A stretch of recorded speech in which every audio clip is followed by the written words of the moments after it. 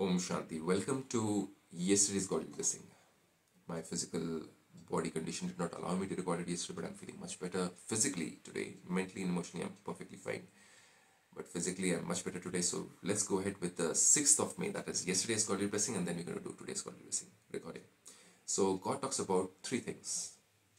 To be loving towards the yagya. See, God has come on this earth to change the world from hell into heaven, from Kalyug into Satyuga. It's a Yuga Parivartan, but not just Yuga Parivartan, it's complete Kalpa Parivartan. That means 5,000 years. Satyug, Treta, Dwapar, Kalyug. Golden Age, Silver, Copper, Iron Age has come to an end and it's time to restart the cycle. So for that, God descends on earth because no human being or no human preceptor can do that work other than God himself. That's why it's been mentioned even in Bible that the Lord shall descend. Now, whom we consider as Lord, Lord means Malik, Malik of the world shall descend. And he shall come in the last hours and change the world. That's been mentioned even in Bhagavad Gita, yada yada hi dharmasya glanim bhavati bharata, that I will descend on this earth and I'll change this world. And he changes this world with not just one Arjun, but with a lot of Arjuns who take his knowledge, divinity and change themselves for the changing world. Now that's what God says, that you have to be loving towards the yagya. This yagya has been kept for that purpose only. And what is the purpose? The purpose is to change hell into heaven. In yagya we put everything, we do swaha. And here also it's time to do swaha of all the things. So yagya seva means what? And that's what we want to understand today. Yagya is about swaha. That means you burn away the things. We generally put things in yagya. We put material things. But here God is talking about to give away the lust, anger, greed, ego, attachment, so that we can enter into heaven on earth. Because He's creating heaven on earth. Whether we are prepared or not, heaven is going to be created. So God says, may you be loving to the yagya and accumulate all three types of service with your thoughts, words and actions in your account of accumulation. Bab Dada has the accounts of accumulation of three types of service of all the children.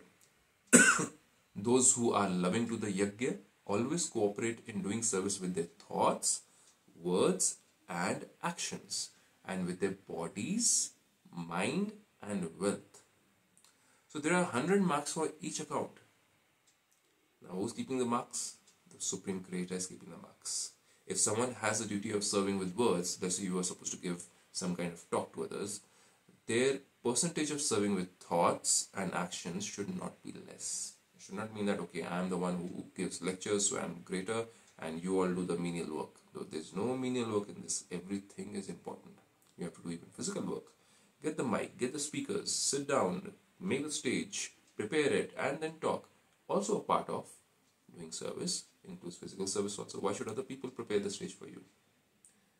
Think about it. Then God says, their percentage of serving with thoughts and actions should not be less.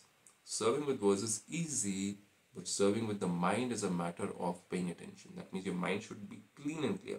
And serving with actions is not just physical service, but also interacting and connecting with those in a gathering is also accumulated in the accounts of actions.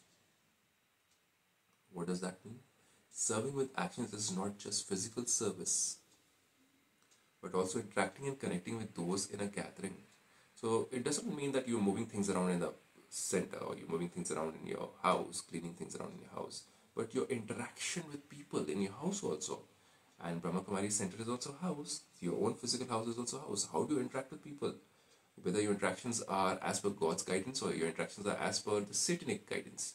That also decides whether you're accumulating marks or your marks are being deducted in God's words. So yes, it's mentioned in Quran that up there, there's a khata or there's a book where, just like a projector projects the screen onto the wall, but you cannot touch the screen. Similarly, there's a screen up there where everything is being written down, that what you're doing physically, mentally, emotionally, your thoughts, your words, your actions, wealth, mind, your body, how much are you utilizing for seva?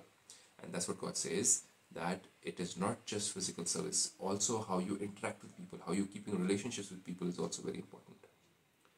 So this knowledge helps you to make your life simpler and better, even in your workplace, your house, your business, and you can help other souls to invest in your business, invest in your workplace, Be invested in your home, keeping your home together by being involved mentally, emotionally, physically. Tan, man, dhan. That means your bodily, your mentally, and even your wealth financially. And that's what God is teaching us over here. He's making us more powerful, more stronger to become somebody who can do that. You can also come over and learn this beautiful art of serving your house, serving your workplace, serving yourself in all these three aspects and earn the marks of God.